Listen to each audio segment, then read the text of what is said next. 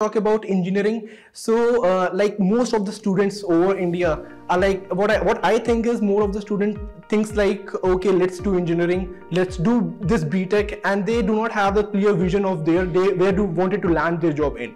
So for everyone listening to me, my only answer to you is, my only suggestions to you is that whatever you are doing, do with all your hopes, do with all your courage.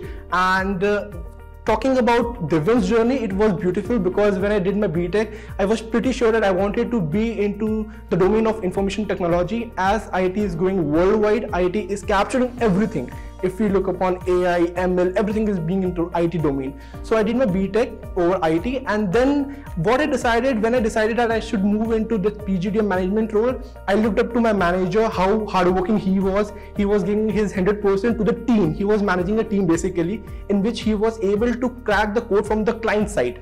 So that is the main objective where I got to roll into. I learned from him that how he was handling things into being the management role.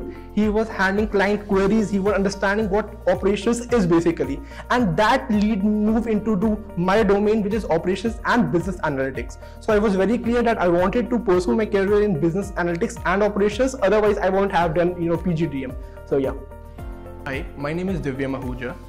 I am from Noida, and I did my PGDM from Jaipuria Institute of Management, Noida, and I'm very lucky that I got placed from institute in a reputed company, which is Trinamix.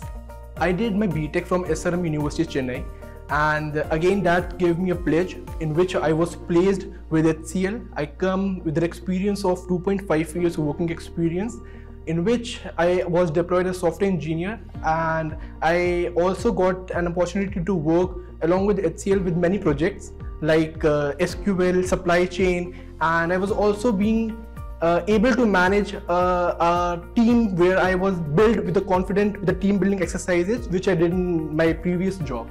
So yeah, that helped me a lot.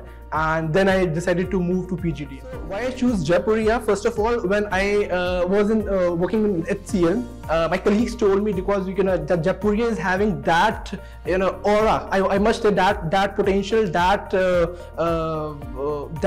college which everyone must possess. Because when I talked to my peers when I was working in HCL, they said Jaipuria has a really high good rank. They have decent people. Then I thought, if they are doing very well from passing from the Jaipuria, that means Jaipuria has some potential. And when I enrolled on day one of the Jaipuria, I thought, let's see how my journey will be going. But when I haven't completed my Jaipuria PGDM, I must say that I have been transformed into from a boy to a man.